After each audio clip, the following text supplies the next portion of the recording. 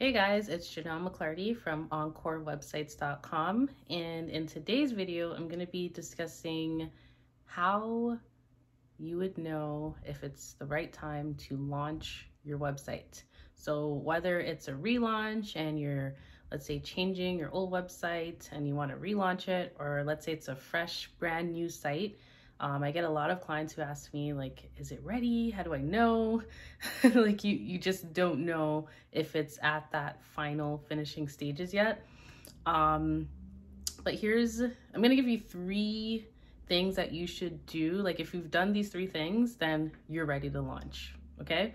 But just a little background and just, let's say, a big thing that I say to all my clients is that as long as your site is at least 90% to your liking, that's a big rule of thumb that it's time to launch, because there's no such thing as a perfect site.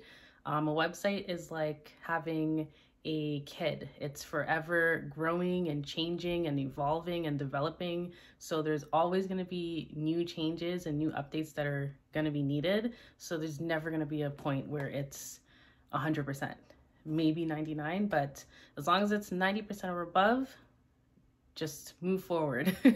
So that's one thing that I tell all my clients, but I'll tell you the additionals that you should definitely do before you launch. So number 1, you should definitely go through the site and review each page, like every single page. So I'm talking beyond your home, about, services, contact, those pages, even the sub pages and all the links within those pages. Even when you scroll down to your footer and you have like links to social medias or other platforms, check that every single link, button, anything that's clickable works. So if you haven't done that, you're not ready to launch. So that is one big thing that I tell people. Have you done this? They say yes. I say, okay, let's move on to number 2. After you've done that, have you sent your website link for your immediate circle to review? So friends, family members, colleagues, people within, let's say this is for a business, so any partners that you have, or employees, subcontractors, like anybody in your immediate business circle that you trust that will be using your site, have them test it out and give you some feedback. So maybe you missed a link and it's broken and it's not connecting to the right place and someone else caught it. Maybe there's a layout issue and people are confused of where to go or how to do this or how to do that. So it's good to get an idea from an outside perspective of any tweaks or changes that you can possibly make to make your website better and the user experience better. So number 1, as I said, you specifically, like the owner of the website, you should review the website. Number 2, have your immediate circle review the website. And then once you do those 2 things, if you feel that you are at least 90% complete and in that phase, in that headspace to actually launch, then it's time to make a launch plan, a website launch plan. So I'm gonna do a follow-up video on how to make a launch, like, marketing plan for your website. So there's so many ways. I'll just give you a few off the top. A lot of people, when they first launch their website, they want to send it to maybe an email list that they have. Like blast and say, hey, we have a new launch. Maybe you have a social media countdown. So on your Instagram, my website's launching in 24 hours, and then, click this link to view, or input your email address here to be notified first. Press releases are amazing for website launches. So if you have a new website and you have something in particular that's super special about the launch, like maybe a promotion or a deal or something that's involving the community outreach, having a press release would definitely boost your visibility when it comes to launching, and just make it a really successful showcase of your new project. So those are just a few launch ideas, but I want to give you guys like a full-blown list of these are some good launch strategies for a website that's just launching, and you can pick from that list based on what your industry is. Because let's say I tell you to use Twitter to launch your website and use these particular hashtags, but that might not work for every industry because your customer base may not be on Twitter. It may be Instagram's better or Facebook, you know? So I'm gonna give you a list in the next video, but these are just a few ideas.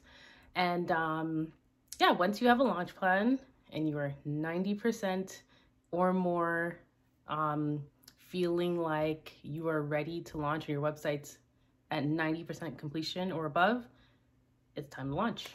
That's it. So all you do are those 3 things.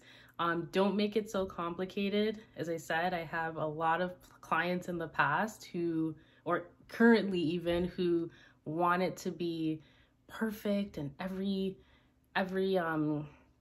area lined up beautifully, every color scheme has to be this and that. But I'm like, listen, it's the holiday season, or it's spring coming up, or like there's so many different campaigns that you could be running, but you are delaying yourself from making money or selling your product or service or doing whatever your website's supposed to do. You're just focusing on the wrong thing, which could be just a visual color scheme thing or design thing, right? That you can easily tweak as the months and years pass, and you can change these things.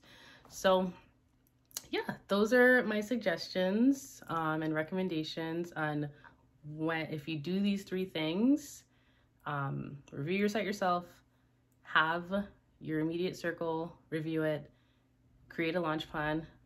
If those 3 things are done, it's time to launch. All right, so I hope this video helps somebody out so they're not going crazy right now thinking, oh, I don't know if I should launch or not. And if you do have any questions, feel free to send me an email at info@encorewebsites.com. I love answering any web-related or online marketing-related questions. So that's the best way to reach me there. And thank you so much for watching. If you do know of any other, let's say, video ideas you want to see, or if you have a question that you may want to ask, you can leave it in the description, in the comments section below. And I'm going to leave my email details as well in the description box. So that's info@encorewebsites.com. You can check out my website, which is www.encorewebsites.com. And you can follow me on Instagram. That's where I'm the most active, and it's Encore Websites on Instagram. All right, thank you so much for watching. Enjoy the rest of your day, and I'll see you in the next video. Bye.